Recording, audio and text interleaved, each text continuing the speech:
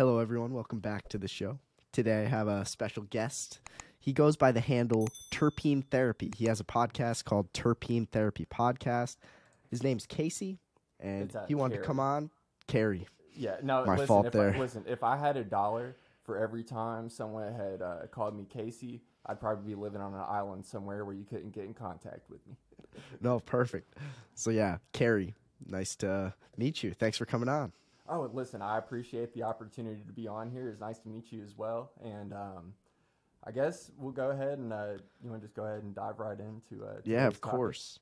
Yeah. So what is a terpene for those listening? I don't even fully know what it is. So yeah, okay. explain. Yeah, okay, listen, we'll get into this. And so yeah, essentially, I guess what I do is run a podcast called Terpene Therapy, and terpenes are the volatile chemicals within nature that help provide the many different smells and I guess olfactory experiences that you can get in relation.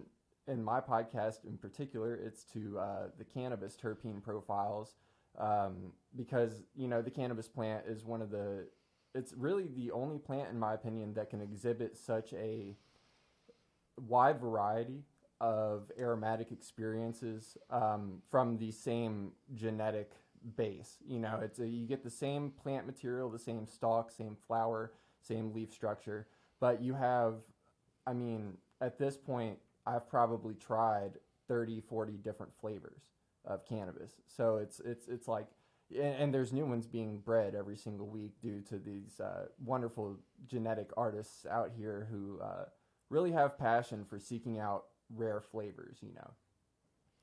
But yeah, terpene's just it's just a aromatic compound. Interesting. Yeah, I was actually looking up a picture, and it showed it was like a cannabis leaf and then all these different compounds, like the percentage of maybe by the density in some sense, like when you're distilling it, or explain how all this works. Okay, so when you want to think about terpenes in relation to cannabis and in particular cannabis consumption, so you want to picture it in a by weight percentage.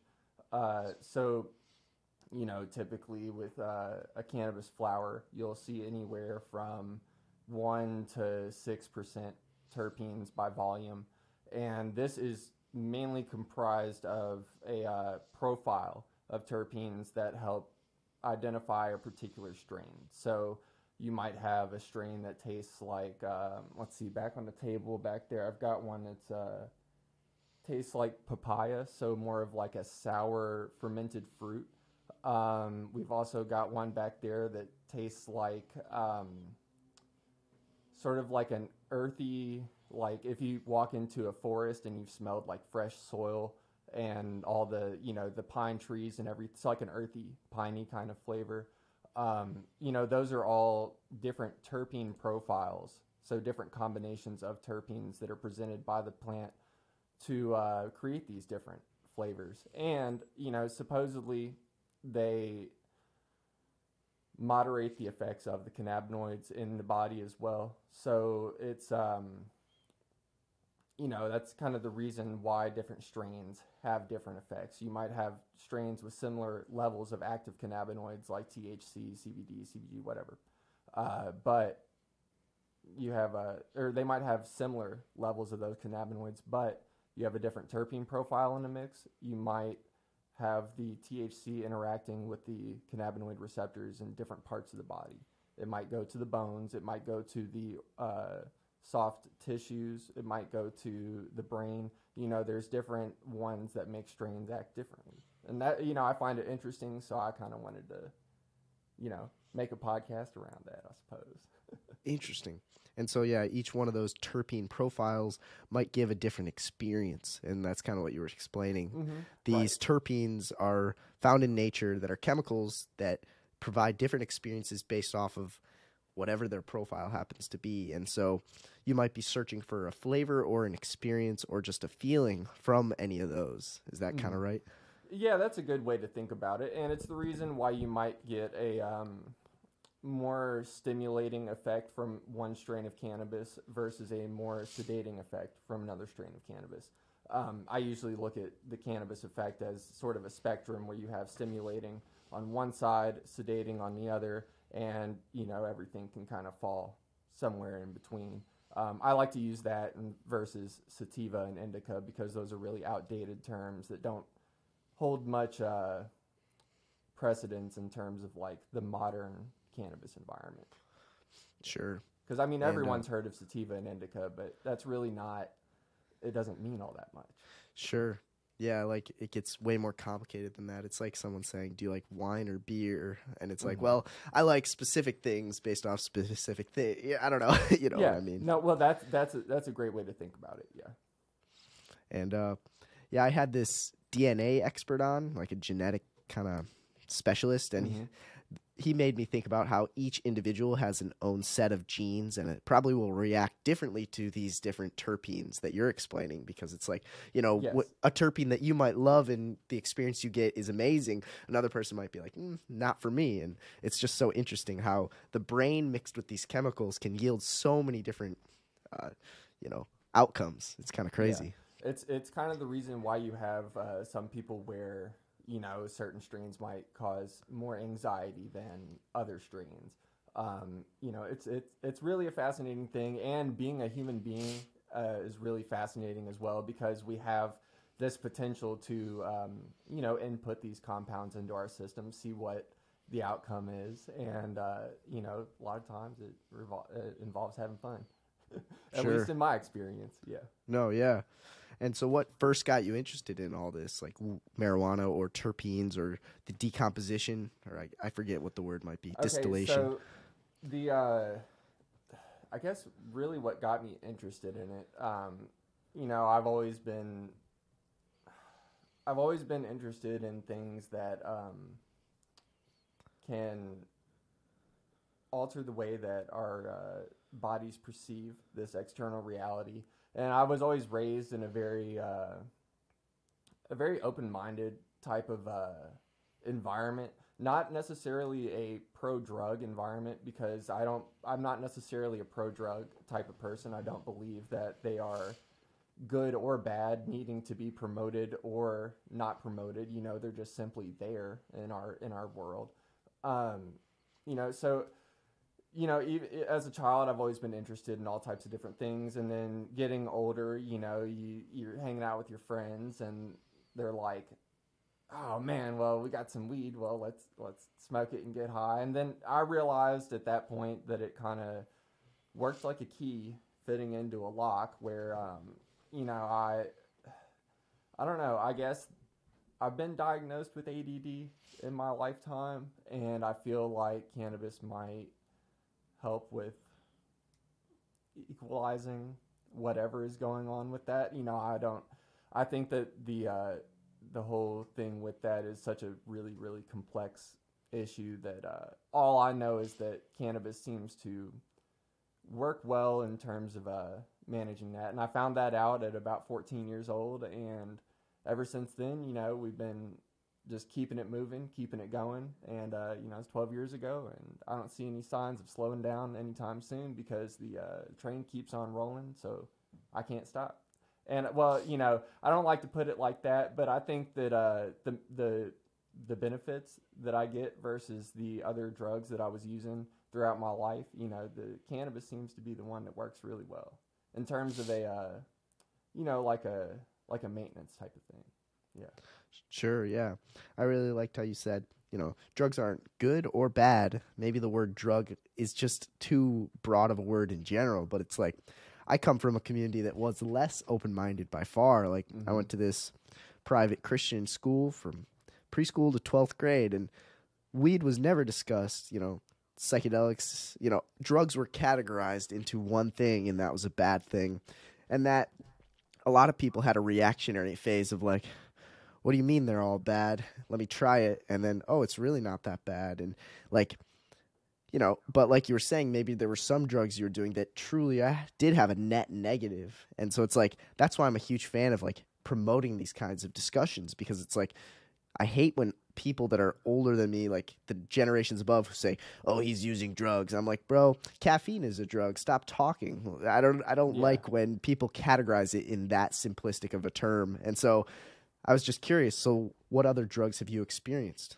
Oh, I mean, it'd be easier to kind of give you a list of what I haven't. But I'd say just in terms of, you know, category categories of compounds, you know, cannabis and cannabinoids. Then you've got psychedelics, stimulants. I was a real big fan of, but I do not live that life anymore at all because it is not productive nor conducive to being healthy or happy on this planet. You know, opioids, never really a big fan of, kind of boring and just, you know, sure, euphoria, I guess, but you know, the sick feeling that you get is not really good. Dissociatives, I am a fan of. Those are like ketamine and like phencyclidine and DXM, things like that. Yeah, man, I guess benzos never really cared for either. I'm not a downer person. Yeah, if you can tell that. But yeah, pretty much all of those. The ones that I have, you know, kept going forward with, and the ones that I see taking me into the future, not necessarily taking me into the future because that's giving too much responsibility to the compound, whereas the responsibility lies within myself. But the ones that I see, you know, that help me maintain a productive mindset, probably, you know, just cannabis and psychedelics. Yeah, Okay. would be the ones that I prefer. Out of all of it, you know, you try them all, figure out what's going on. All of them, in my opinion, are pretty much trash compared to cannabis and psychedelics. And I'll throw dissociatives in there with psychedelics because they're an atypical psychedelic. But yeah. Interesting. Yeah. What psychedelics have you experienced, and what was your favorite? Favorite? Oh, favorite. That's really hard to. Oh, actually, no, it's not. Mescaline. Mescaline, hands down. You know, that is has the longest history of use in humans, 5,500 years, give or take. Been used by Native American populations, throughout North, Central, and South America. Grows. It's a naturally occurring alkaloid. Occurs in several cacti species. You know, you've got your peyote, your San Pedro, Peruvian torch. And those all contain, you know, notable amounts of mescaline.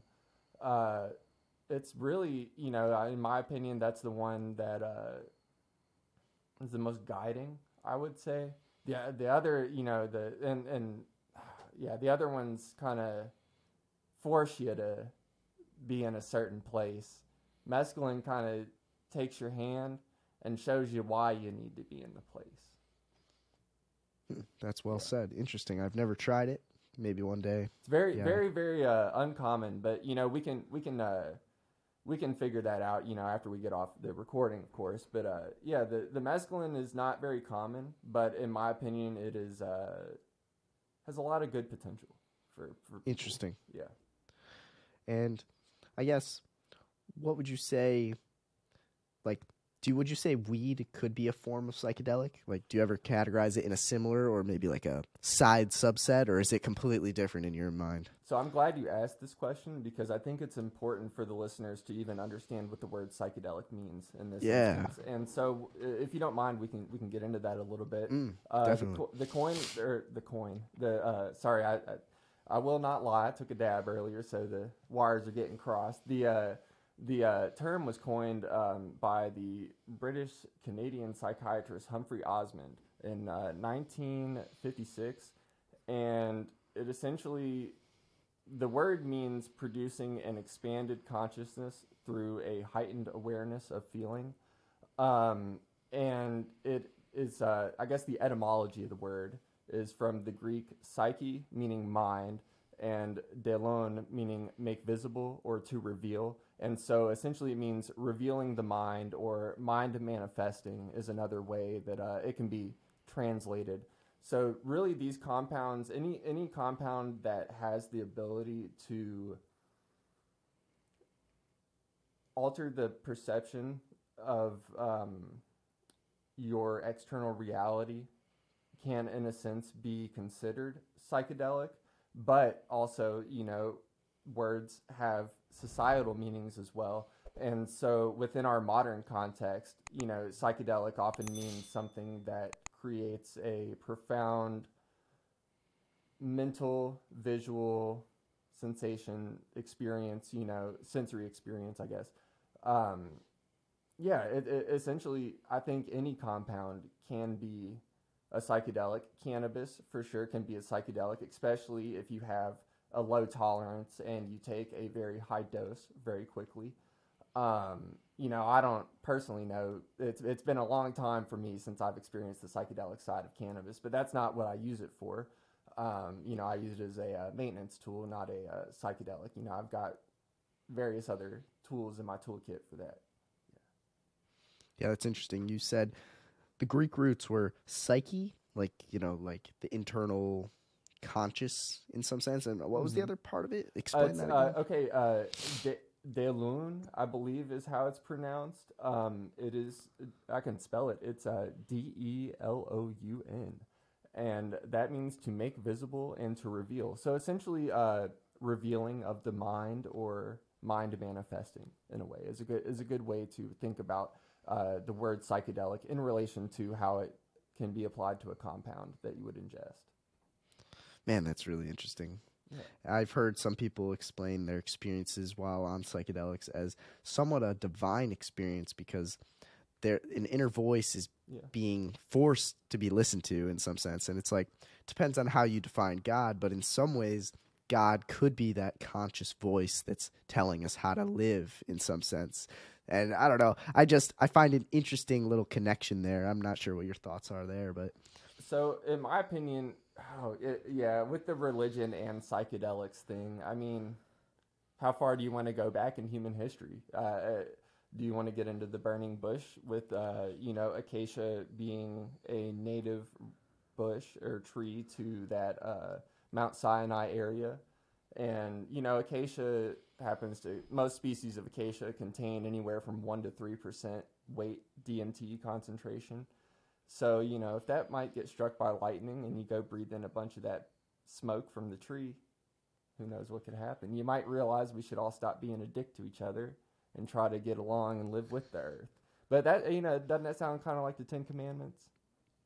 Yeah, it's interesting. Yeah. And if you look up the geographical concentration of where that plant is, especially around that time period, you have a lot more. You said the acacia plant? Yes, the acacia tree. There's several species of acacia that contain DMT in their bark and their roots. Just throughout the plant. Mm. But you were saying a lot of them are in that geographic location. So they're actually all over the world, but there is a concentration of them around the area where the story took place. Interesting. Yeah. Huh. So I think that there is a great correlation between the feeling that you get sometimes because every trip is different, but sometimes you get this feeling of connectedness with the entire thing, with it essentially, with all. And as to the validity of that experience, I can't confirm it or deny it. It's everyone has their own belief on it. But I do think that's the closest a human being can get to experiencing what God is, or the Christian ideology or Jewish ideology or Muslim ideology of God. Those sort of Abrahamic religions, I believe, are all based around tryptamine experiences. I don't know. It's really interesting. And I will say personally, especially more so with mushrooms. Those, there's something going on with the, I guess, God thing with the mushrooms, especially. Mescaline's more like a grandfather. Man, interesting. Yeah, like, the way you said it, like, maybe if more people, smoked a little bit of that DMT from the plant, maybe they would stop being they would be less of a dick to other people, and maybe realize the importance and value that they have on this earth, and that every action they have can truly impact people in a positive or negative way. And it kind of shows you, how are you going to act today, tomorrow, and the next day? How are you going to treat your mom? How are you going to treat your friend? How are you going to treat your significant other? And it's like, it shows you how connected you are to, like you said, the universe and the world, but also to other people. And you're also connected to your future self and your past self. It just, in my mind, it shows me this, like, how important life is. And a lot of people have a perception of, these people who are taking all these drugs, they're just degenerates, waste space, they just party, they don't care about life. And it's like, wait a minute, when's the last time you ever talked with someone who's tried these drugs and asked them how they really feel about it and how they really feel about life? Mm-hmm. So I also, too, have been a degenerate and a waste of space and partied quite a bit. I think that a human being has the potential for all of those things within their lifetime. So yeah, but I do agree in what you're saying, and that I think spreading a more positive message towards these compounds or drugs, whatever you want to call them. I believe a drug is a compound that is ingested to produce some sort of desirable outcome. I really am glad that there's more people that are starting to kind of see the light when it comes to this kind of stuff. Especially with mushrooms, I know up in Michigan and other, I think Colorado and Oregon and I believe in Boston as well now. They're decriminalized, and so it's something we're going to be seeing more, and more people are going to have access. So that means more people need to be educated. Yeah, and it's kind of inspiring that, like, podcasts like Joe Rogan or Jordan Peterson or Sam Harris and all these big names are really talking about the importance maybe of these compounds, and how maybe doing them in a safe environment in the right mind space, you can really generate such an outcome that could better your life. And how some of the research shows that even just one big experience on mushrooms, for example, can be one of the pivotal moments in someone's life, a moment that they look back on regularly, and how it's like on the same level of having a kid or being married those days, and how it's like, I look back on this day all the time as a lesson, as motivation, and that's how it's been for me. And that's why I'm like, I want to talk about this on my podcast. Like, I've gotten a lot of people who are like, might think of Harley as this druggy kid who, is too open-minded and should stop talking about these things. But I'm like, the future is going to, like you're saying, it's becoming more and more decriminalized. And in my opinion, educating people on the best way to do it, the best mind state to be in, the best environment, educating people the importance of having someone you can trust while doing it, all of these things, setting, environment, all of it, and how, like you were saying, showing people how long these drugs have been used. It's like these drugs have been used for thousands of years, and for the past 100 years they've been banned. But it's like we have evolved to almost use these plants. But yeah, explain what you were thinking. Oh, well, it's very curious that when you have a compound that has been banned, it's always curious as you wonder why, simply because it's just a molecule. I mean, it's not actively doing anything, but maybe it has great potential for changing the way that the orders of things are in the world. That being said, I don't know. So I have conflicting views on this, because I do believe that I do believe that, yes, the powers that be would like to keep these things under wraps and, out of the hands of people who use them safely and responsibly, and sort of shove it to the side and make it disenfranchised and sort of give it a public negative perception.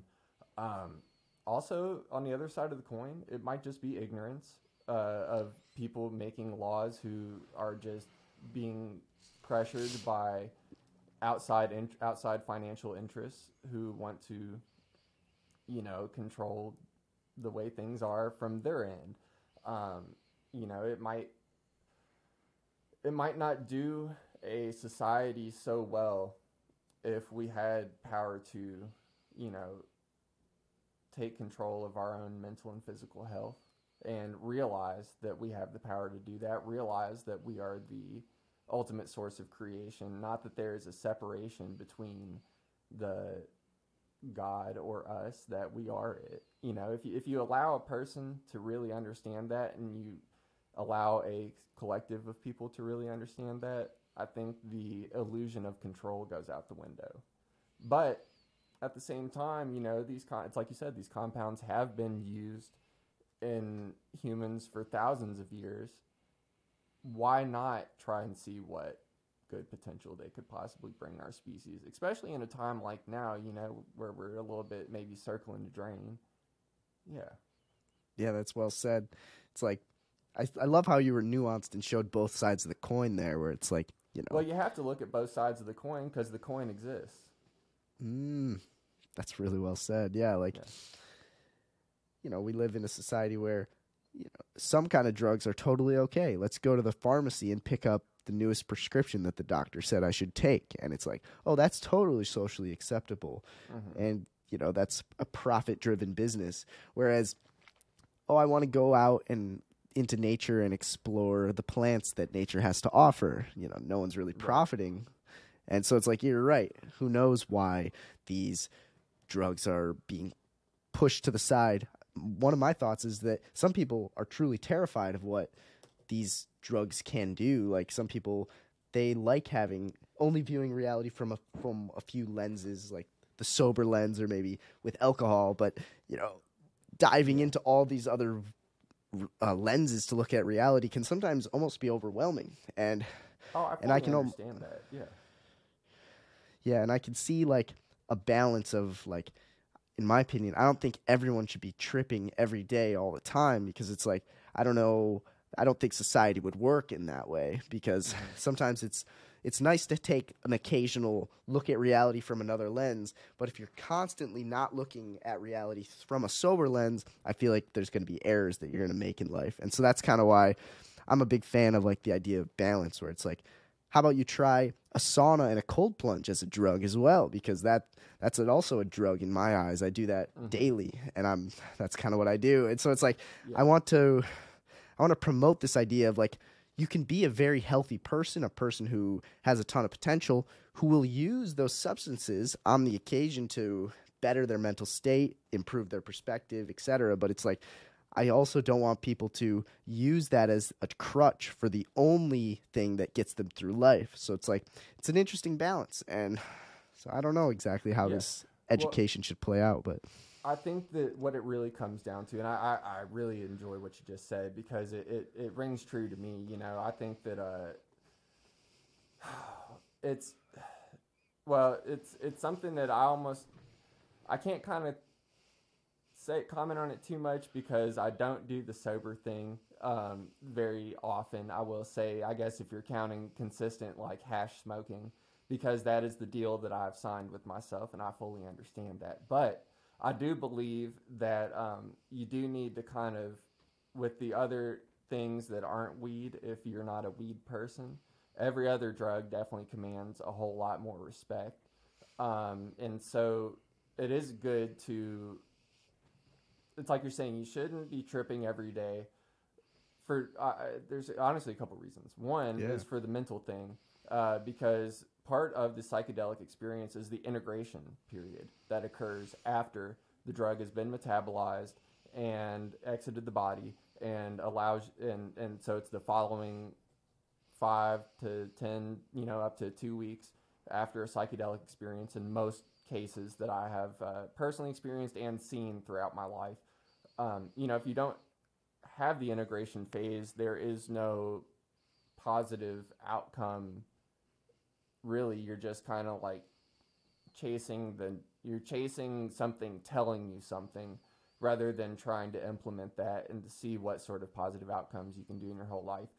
2, which is a more important thing, you shouldn't be tripping every day, because these compounds are not without their physical dangers. You know, people like to say that psychedelics are harmless to the body. They're not toxic to the body. They don't cause any sort of physical negative side effects. And we're coming to realize it's simply just not true.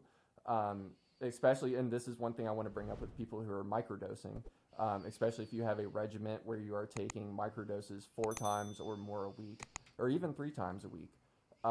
You know, look up VHD, which is valvular heart disorder, and there is a strong correlation between drugs that bind to the 5-HT2B receptor and the increased risk and occurrence of VHD, essentially. And so what's it's VHD?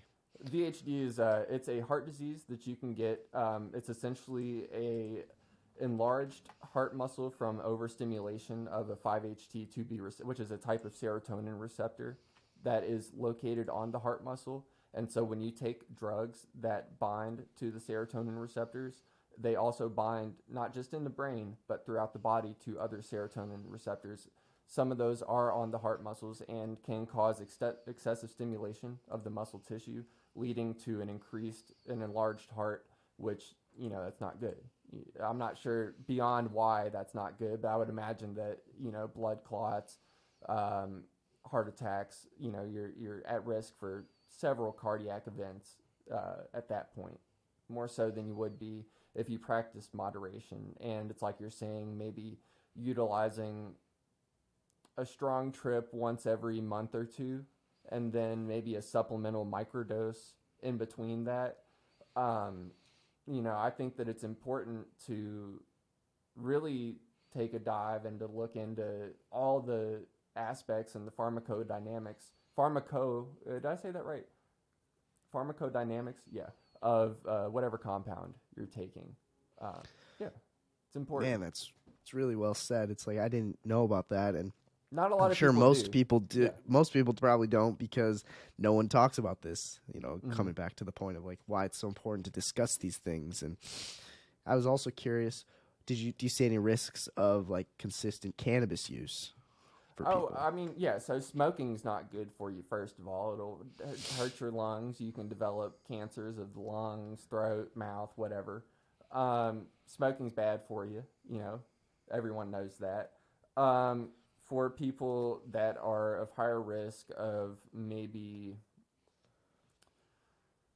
anxiety or other imbalances within their mental state, cannabis might not be the best fit for them personally, but also there are people who use cannabis to help with their chronic anxiety. So it really, in my opinion, it comes down to an individual case-by-case basis. I can't say that what will be bad for one person might not occur for another person. You know, everyone's body metabolizes drugs differently, interacts with drugs differently, but smoking is bad regardless of what it is.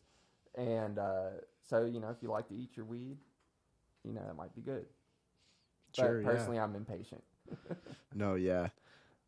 Like I've heard that the ingesting through the edible form is even like a different type of drug entirely in some sense. Yeah, well, not even in some sense. It just becomes metabolized through the liver. So you have delta-9 THC becoming metabolized through the liver into 11-hydroxy-THC. And, you know, I'm about to turn into Joe Rogan on this one, but, you know, 11-hydroxy-THC is, it's, you know, just a more psychoactive version of THC. It's got a higher binding affinity to the cannabinoid receptor in the body, and it also sticks in the receptor a lot longer, so you get more stoned and for longer.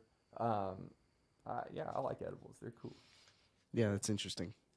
But don't mix the edibles and psychedelics unless you really know what you're doing, because that can go off the wall very, very, very quickly. Yeah, I probably never will do that, honestly. Both of them are crazy enough on their own, in my opinion. Yeah. Well, I like a little bit of both, but you got to really understand what territory you're stepping into. Sure.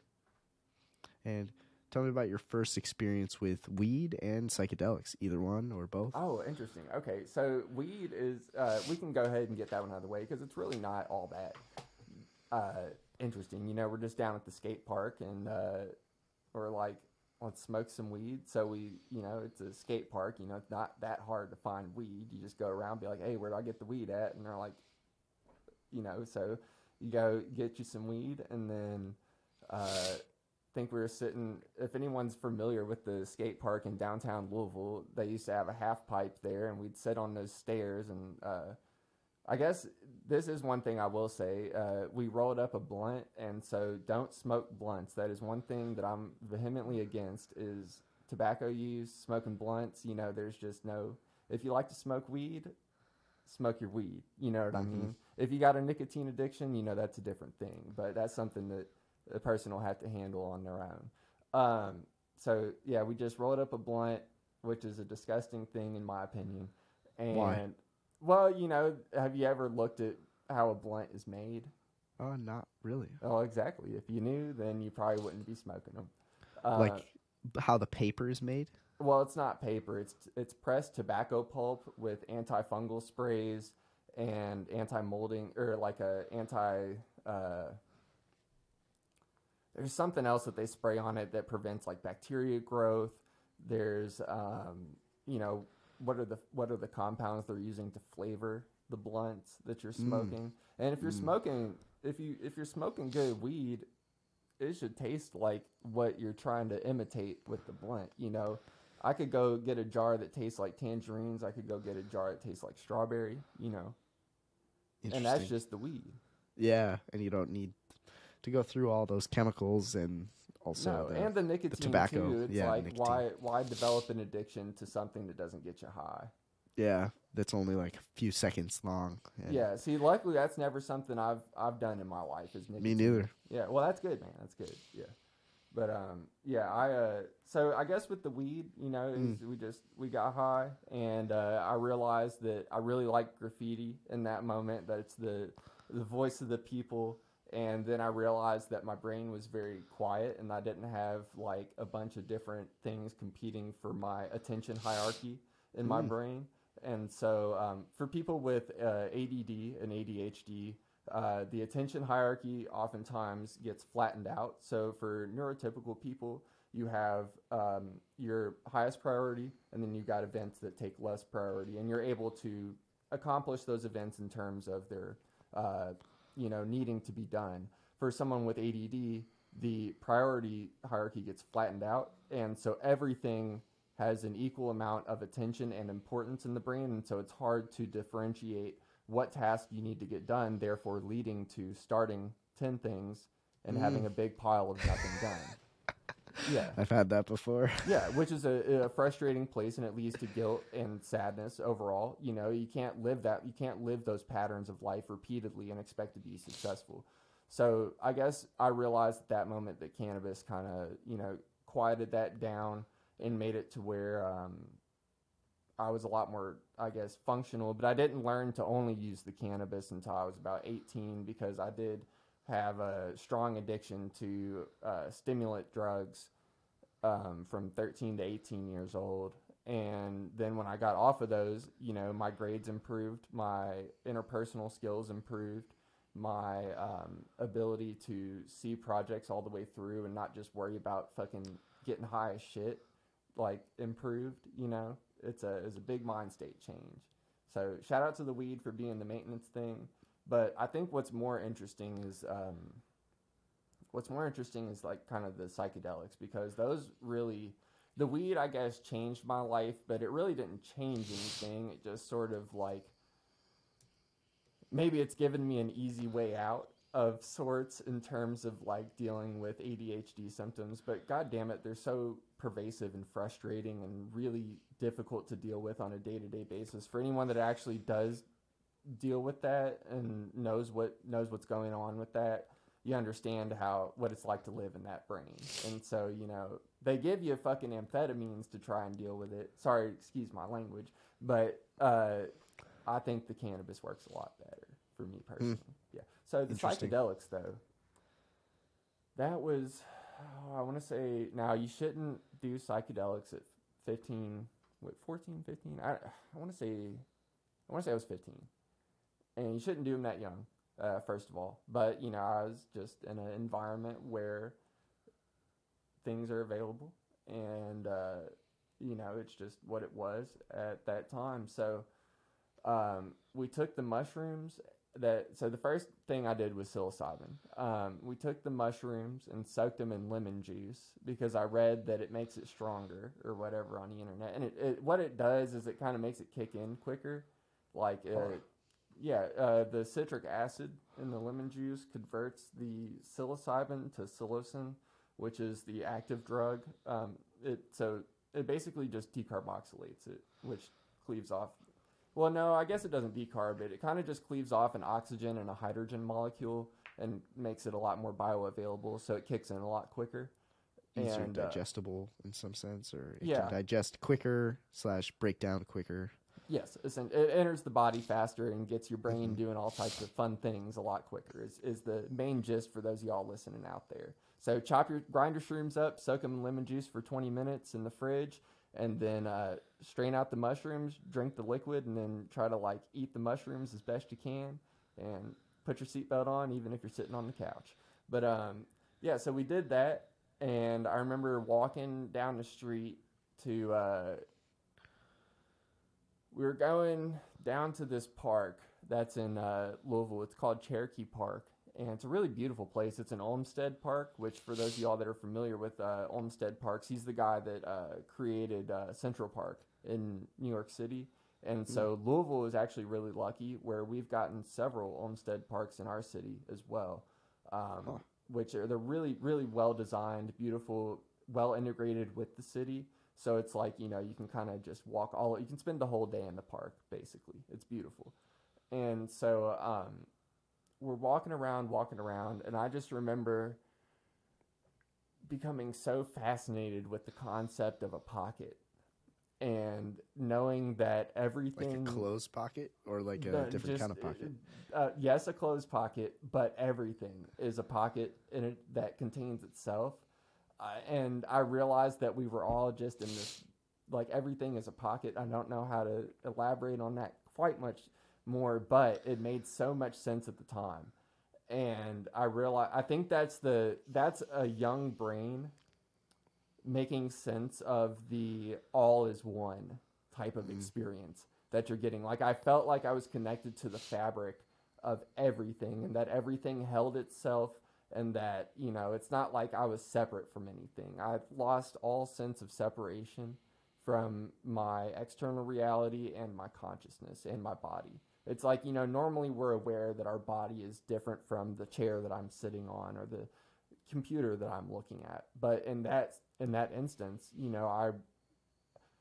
I was just pure consciousness, pure awareness, connected to everything, realizing that I was everything, that there was no me or you, I guess in this instance. We're all just energy doing its thing.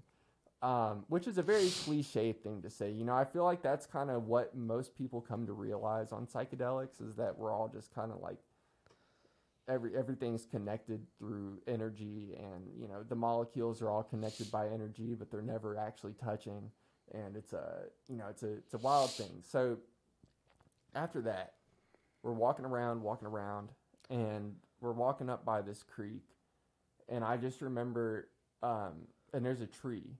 And we've got these cars coming up the side of the road, and the sound that the cars would make felt like a tsunami that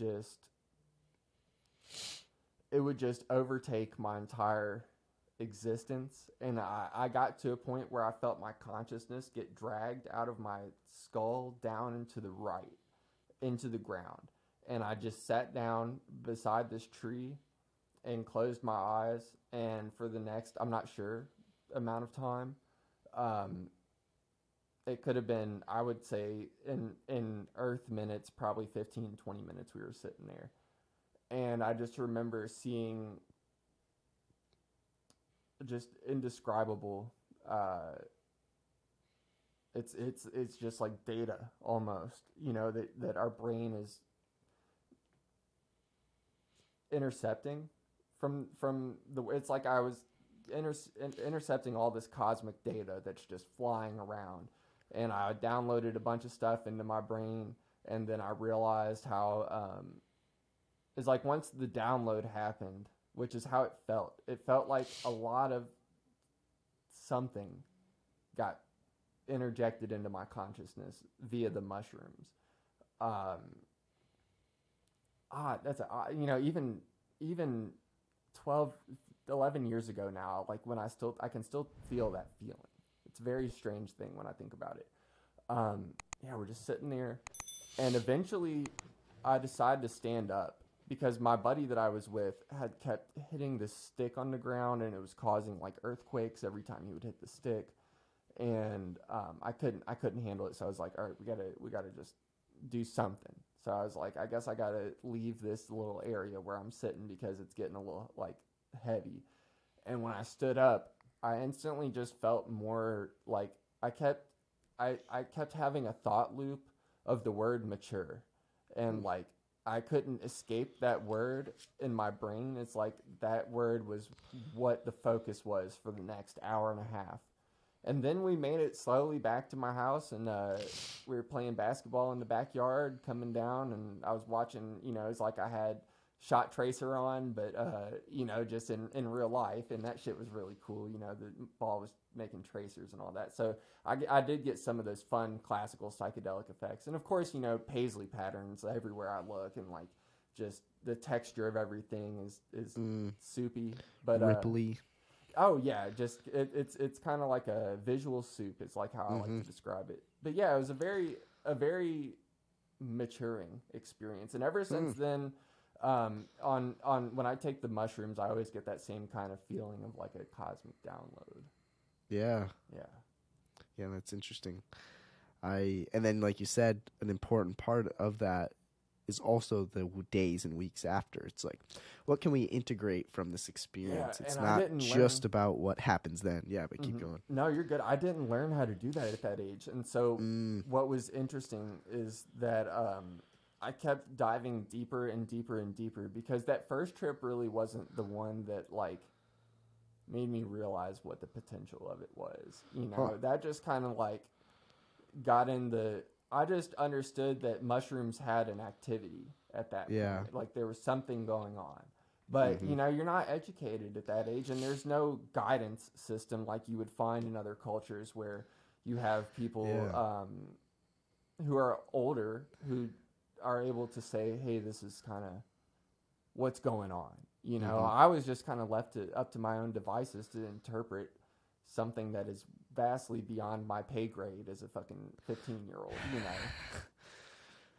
Yeah, that's true. And that's why I'm kind of a fan of like it becoming decriminalized. And there's some like centers where you can go to a shaman or, a person who's experienced, and they can walk you through it. They can be there. They can be that guide. And, no one really has that in a society where it's all, illegal, but right. You can still find people still. But my hope is that more people can go to these environments and really see the potential of them.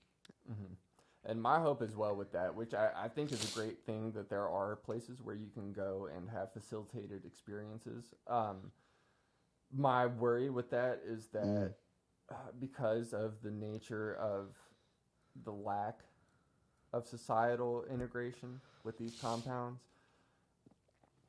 I worry about the quality of care and guidance that these people will receive, who are oftentimes reaching out to these centers because they are in a place of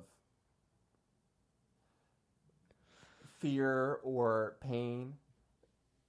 They're not necessarily just like, hey, I'm going to try psychedelics because I'm in a good mood. They're thinking, oh, I need something to therapy. Help. You know what I mean? And so, I see your side. I see. Because I've had to help people through very difficult, like trauma opening type of experiences on psychedelics before. And it's something where you have to have a very deep resolve within yourself and to understand and know, especially while you're tripping, if you yourself are also tripping. So one thing I'd hope that these people are not, which I'd assume that they're not tripping with the patient. Probably not. But so it's very, when someone is in a loop, which have you ever had to deal with someone in a loop? where they're I might have been in a loop also. Yeah, I've been in a few where it's you're kind of you almost can't be reached in a sense. In some ways. Yeah. Mm-hmm. You have to know how to be able to keep a person physically safe through that. And also understanding like they might do some really wild off the wall shit that is just uncalled for and societally not normal, but you better be okay with it. Oh no, you're fine. Hey, listen, I could tell that's been a long time. Yeah. Coming. There we go. The things with like using psychedelics in those centers to work through trauma and pain, because I will say that is I believe the best use for them for our species. To help people get through trauma and pain and to deal with life.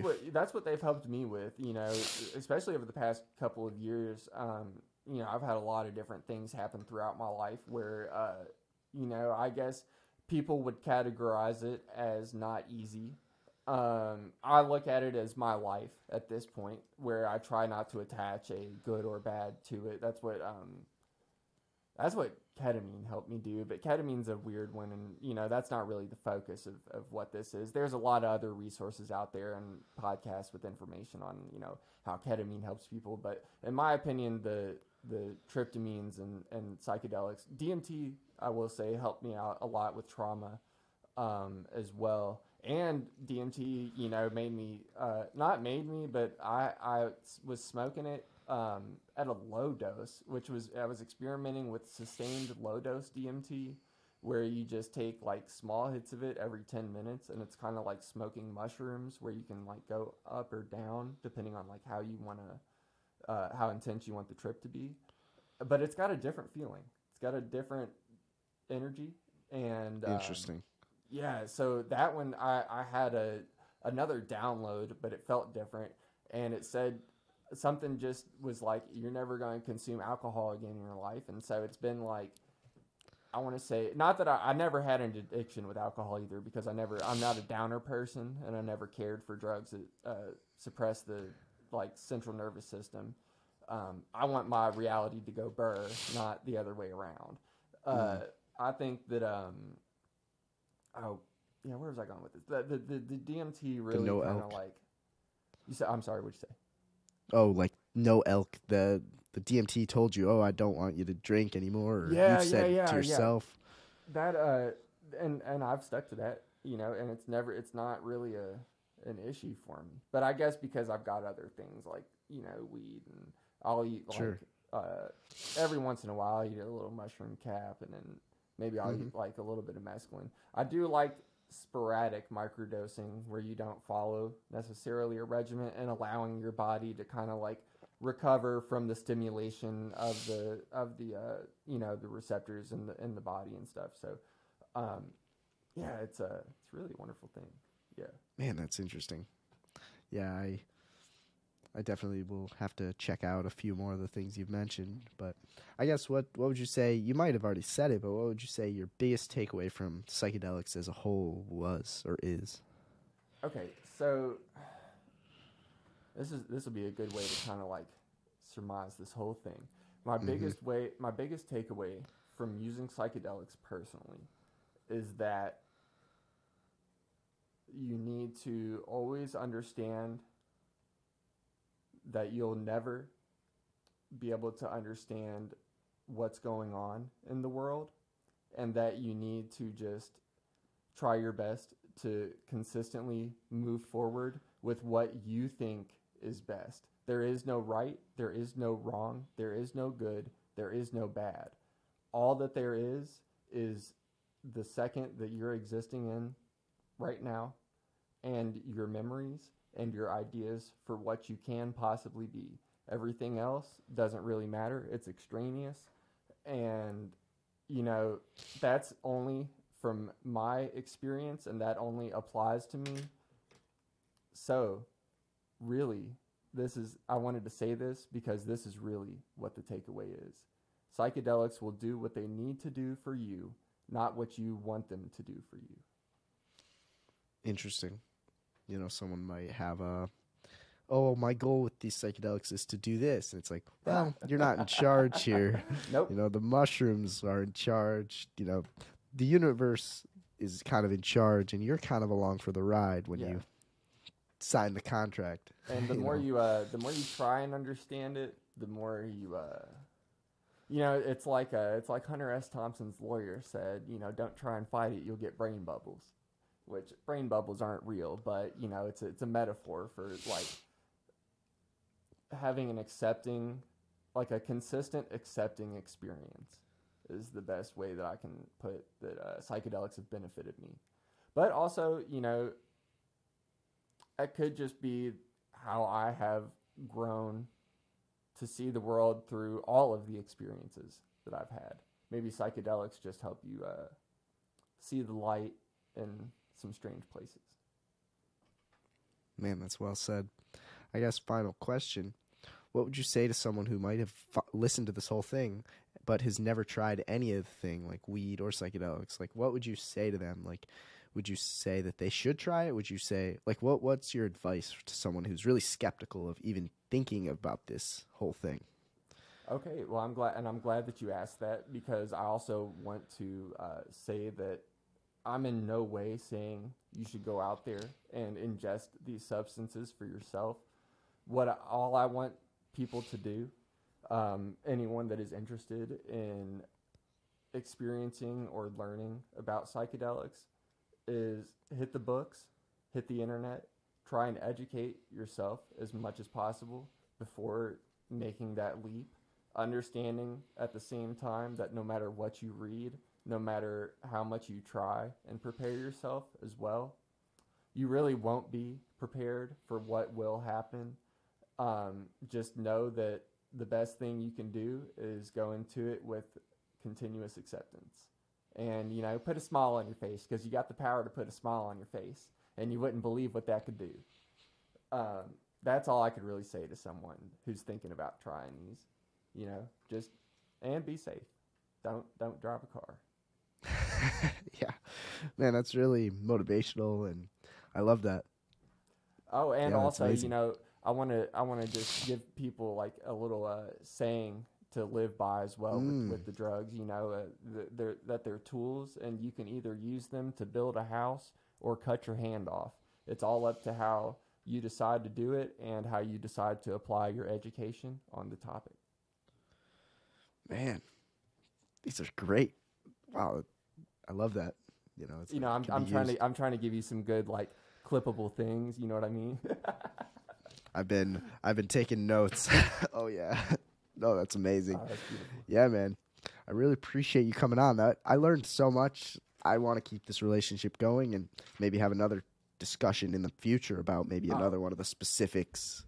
Listen, Substances. anything that you are interested in that you would like to know, I'm an open book, and I've been around the block a few times, you know, so I've got real world experience combined with academic experience in this field, and I think that you know, you can't lose when you got that going on. Yeah, man. Yeah. Well, thanks so much. It means a lot. Well, listen, I appreciate you having me on here, and you know, make sure y'all keep checking out this man's podcast right here. For those of y'all out there listening. A lot of great knowledge being spread out here. So, you know, just keep listening, keep absorbing, and keep having a positive day. Thanks, man. Yeah, check out his as well. I'll throw all the links in the description. So, yeah.